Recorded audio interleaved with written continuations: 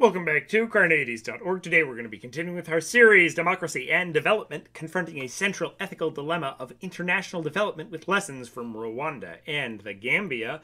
In this video, we're going to be looking at colonialist objections and responses to Waxaale development. If you haven't checked out the previous videos in this series, it is highly recommended that you do so. We're going to be talking about specifically the Waxaale method of development, so definitely watch that video. Each of these objections videos will kind of stand on their own.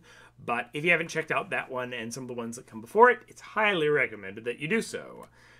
With that, let's take a look. So in the last video in this series, we looked at an objection from the isolationist who claimed that any development, even the education and relationship-focused Waxaale development, was doomed to being immoral. In this video, we're going to look at two objections from very much the other direction, colonialism.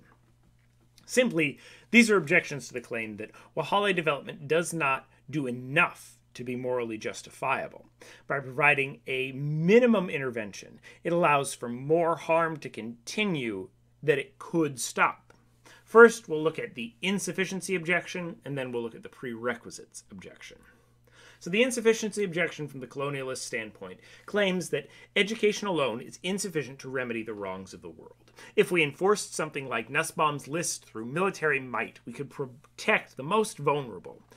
But through education alone, we may convince some people, but will never convince enough to fix all of the wrongs. This objection takes the view that if you have the ability to stop an atrocity, you should, regardless of the will of the people in the country or community, and that for all the good that education does, it cannot stop all of these atrocities, since there are always going to be people who stubbornly insist on being hateful. I agree that it's impossible to use education and participation to create a perfect world where no unjust laws are made and no one ever decides to do something harmful to another person.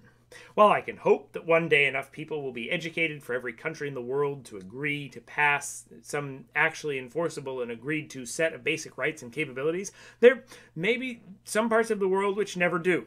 There may be some groups which never agree, despite being democratic and educated.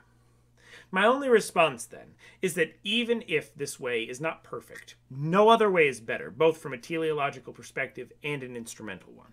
Enforcing rules by military might, or even international pressure, is ineffective at best and counterproductive at worst, as hopefully many of the examples shared here have shown, and that can be found throughout the history of colonialism.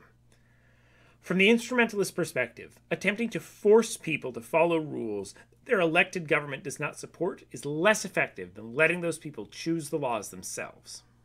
Even if those laws end up being somewhat problematic or immoral, people are actually going to follow those laws. By undermining the government, you undermine any and all laws that it could pass, including ones that might be beneficial. From the teleological perspective, attempting to enforce undemocratic laws puts the external agent in an ethical bind of whether to violate democracy or rights. Leaving that up to the people reaffirms their agency and responsibility in the process, and makes whatever they decide on more impactful. It's misleading to say that education is not the most effective option. Military might appear to make short-term changes, but without education and democracy, no real development will take place. Another line of attack from the colonialists is that there are certain prerequisites to education and democracy which must be established. This argument might be drawn from something like Maslow's hierarchy of needs. Basically, someone needs to have a roof over their head and food in their belly before they can start to worry about being educated or care about democracy. Or as a Gambian might put it, boto kensongo bukalono, a Mandinka proverb meaning an empty bag cannot stand. In other words, someone that isn't fed can't do anything else. These colonialists might claim that we should first give food, medicine, and housing, and worry about education and democracy once the basic needs are taken care of.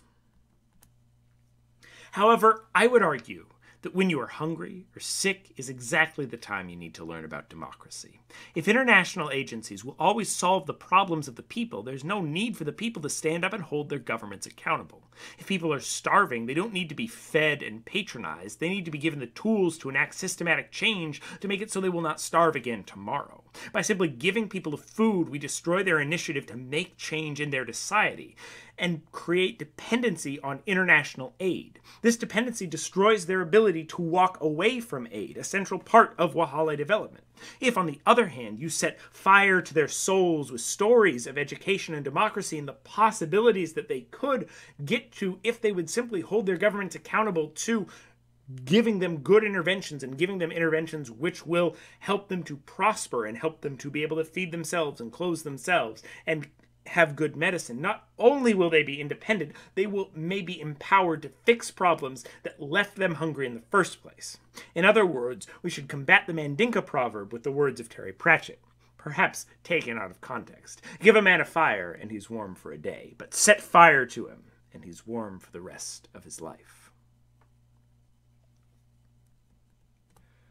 As tempting as it is to argue that simply imposing rights on people is the best way to solve violations of human rights, as the history of colonialism has shown, this does not work. Education does.